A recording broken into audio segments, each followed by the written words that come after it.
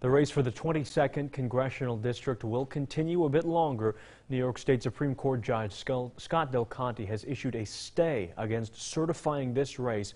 Our reporter Karina Gary has been there all day getting the details. She is in the newsroom with more. Karina, what can you tell us from today? Yes, well, the final canvass wrapped earlier today as 7 of the 8 counties met at the Oswego County Courthouse to finish their canvassing.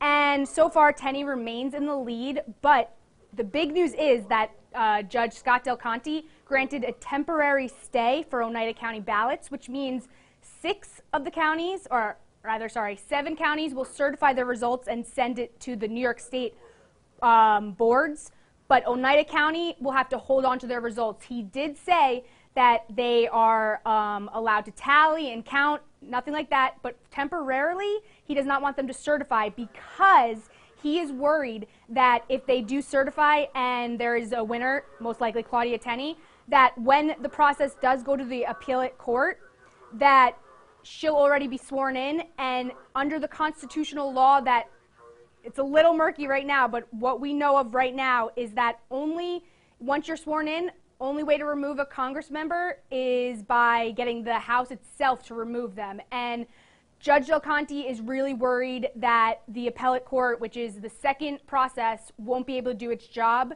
if Oneida County certifies their results.